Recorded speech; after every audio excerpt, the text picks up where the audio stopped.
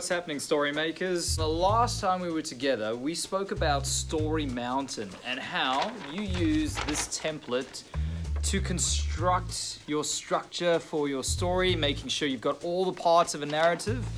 When I was working on this one, I came up with the idea of a warthog that didn't want to go in the mud with the rest of the warthogs. His name was Charlesworth Oinkington. He was a gentle pig. And today what I'm going to do is I'm going to write my introduction. This is going to be for people who are making storybooks. And if you remember, storybooks are the ones that are driven primarily through the written descriptions, the language, and the characterization. So if you're not doing a storybook and you're doing a picture book, I've got a link below for the video that shows an introduction for a picture book. But if you're doing a storybook, this is the one that you want to watch. So let's begin. I'm gonna start off by reading you a little bit of a great storybook. So this is the Gizmo, written by Paul Jennings, and the illustrations were done by Keith McEwen. I never stole anything before. That's why I'm not feeling so good. I think I'm going to be sick all over the stall. I look at the electronic gizmos all laid out for people to buy. What if I spew up just as I'm taking something? What if I vomit right when I lean over the counter? Everyone at the market will look. The police will grab me. They will tell my father. It will be in the papers. Everyone will know about the boy who was sick when he was trying to nick. Oh, go on, says Floggett. Don't be a wimp, he says. He says, standing there in his stolen leather jacket and stolen jeans. He's pointing at one of the gizmos. Quick, knock it off, he says. Why did I agree to this? Why? Oh, you promised, says Floggett. He holds up the spanner that he stole from the lady on the tool store. You promised to nick something if I did. So guys, in a very, very short amount of time, Paul Jennings has introduced his main characters. We're not sure of the main character's name, but we know that he's got a seriously naughty friend named Floggett. And Paul Jennings he's pulled us right into the story straight away with a really exciting opener about a little boy who's being peer pressured to steal something from a shop.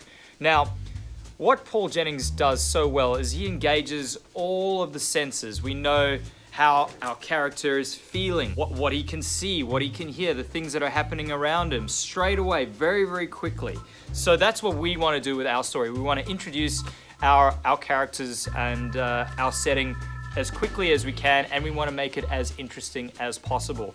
Now, another thing that he does is he uses a technique which we call show, don't tell. Now, show, don't tell is when you sort of describe their actions and then you let your reader come to the conclusion of whether they're a good or a bad person. So Paul Jennings, like, we know Floggett, this little guy over here who's telling the other boy to steal, we know he's not a good kid. And we know just by the actions that Paul Jennings has written on. So he's standing there, he's got a stolen jacket on, he's got stolen jeans on, he's telling the other boy to steal something because he's a bad guy. Now, Paul Jennings didn't have to write that he's a bad guy. He just had to describe some of the things that he was doing for us to make up our own mind about his character. We know that it's obviously a really busy market and there's lots of people around. We know how this little boy is feeling. He's feeling nervous, talking about being sick. So he's engaging all of our senses, and he's showing and not telling when he's writing. So what I'm going to do first is I'm going to introduce my character, and I'm going to use this template from over here. This is one that I made up, and you can find this template in a link in the description down below. Okay, so here I am ready to write my my story setting as part of my introduction.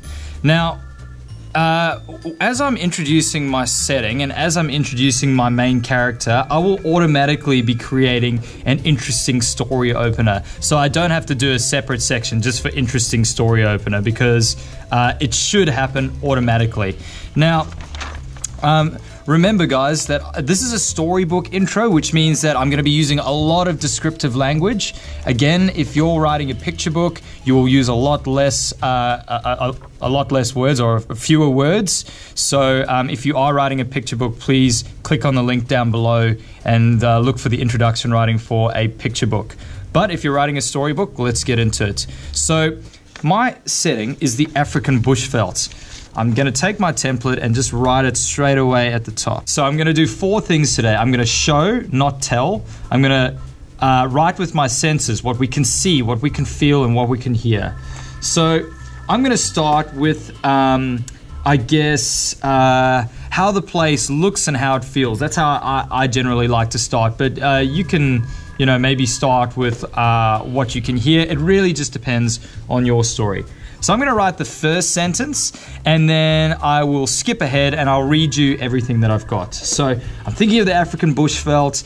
I'm thinking it's probably a hot place, and I know I want to introduce my warthogs there somewhere. So maybe they're in a nice, cool, muddy pool, enjoying themselves, having a great time, having a blast. So maybe that's where I'll start. So let's begin. I have my first sentence of my story, or at least my first draft of my first sentence. So what I've got here says, in the scorching heat of the African sun, a pack of warthogs slopped about in a cool pool of squishy, squelchy mud. So I have spoken about, or I've written with my senses, I've written about what we can see.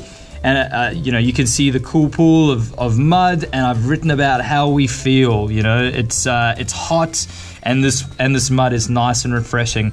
I'm going to continue on going. I'm going to do a little bit of show, don't tell. So I'm going to put some clues in there to let you know how the warthogs feel or how other animals feel, and I'm going to talk about what we can hear. What are the sounds that we can hear in this story? Okay, guys, I officially have the first part of my storybook done. I've done my setting, and I'm going to read it to you, and then we're going to look at it afterwards and see if I've done these things down the side here. Have I shown, not told? Have I written with my senses about what I can see, what we can feel in our setting, what we can hear? So, the African bushveld, right? In the scorching heat of the African sun, a pack of warthogs slopped about in a cool pool of squishy, squelchy mud. Splat! A great big chunk of mud hit one hog square in the snout, while another chunk whizzed by, hitting an unfortunate antelope who was in the wrong place at the wrong time. "Hey, watch it!" the antelope yelled, but the warthogs didn't hear it. They were having way too much fun. Now, guys, let's have a quick look through it, and let's see if I've done the things that I said I wanted to do. Okay, number 1, have I shown, not told? Well, let's have a look. This section with the antelope, he says, "Hey, watch it," the antelope yelled. Now, did I need to write that the antelope was annoyed with the hogs, with the warthogs that were throwing stuff around and getting mud all over him? Of course I didn't need to say specifically that he was annoyed, but I did say, "Hey, watch it," the antelope yelled. So my readers can work out that this antelope is really annoyed. So that is the first thing where I've said show, don't tell.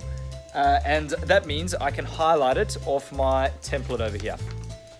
The second thing, have I written about what I can see?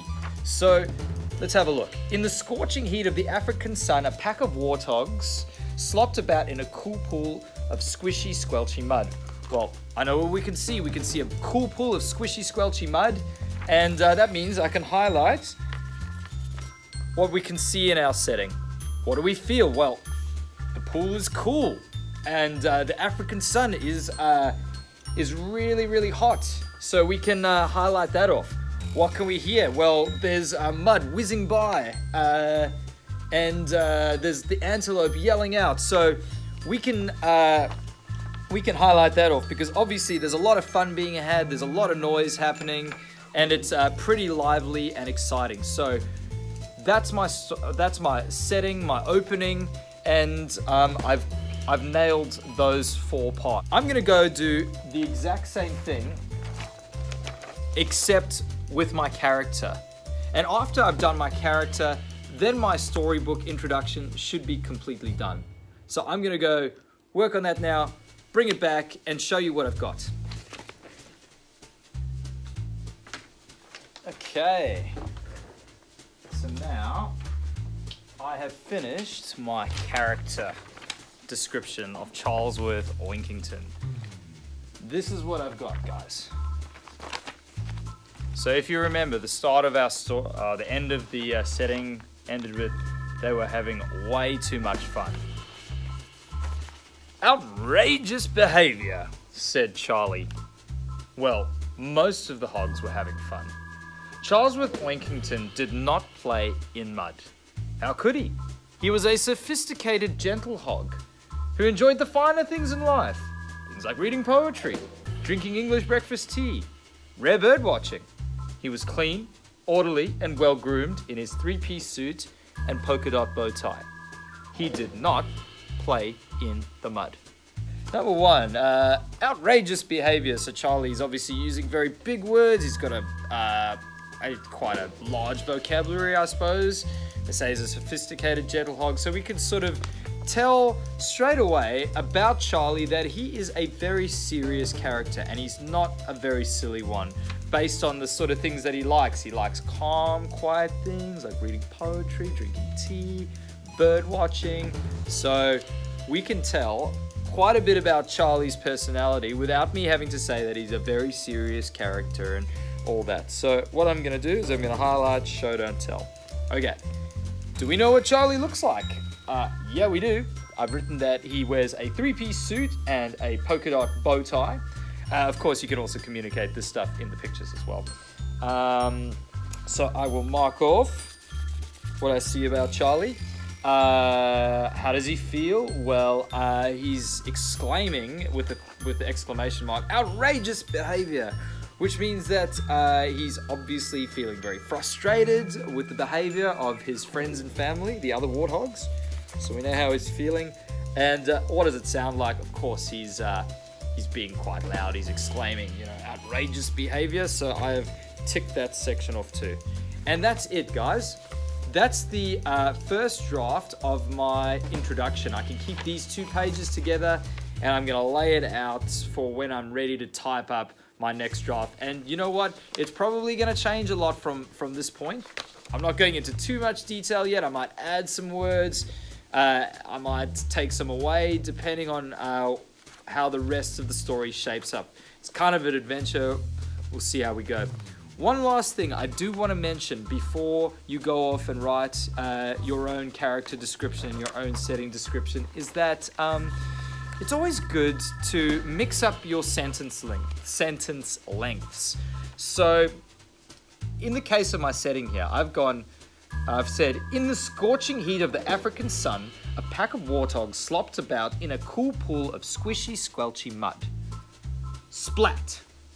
So, 2 sentences next to each other. The first, a very long sentence. The second sentence isn't really a sentence. It's just a one-worder. So what you want to do is you want to mix up your sentence lengths. It gets a little bit boring and it drones on and on if the sentences are always long, but you don't want them always short and sharp. You want to have a good mix between the 2. Good rule of thumb is if there's action happening, it's got to be a short sentence. And if you're describing something like a setting or whatever, like an intro, you might want it to be a little bit longer. So with the word splat there, I wrote splat really quickly because it happened fast. The chunk of mud hit the other warthog in the snout really quickly. So I wanted to emphasize that by having a really quick short sentence. That's it, ladies and gentlemen, for a storybook introduction. And your homework, reading as usual, making sure that you've got a great description of your character and a great description of your setting. Remember, the links to these templates are in the description down below. And I will see you next time for when we do the build-up of our story. So until then, happy reading, happy drawing, happy writing, and I will see you guys soon.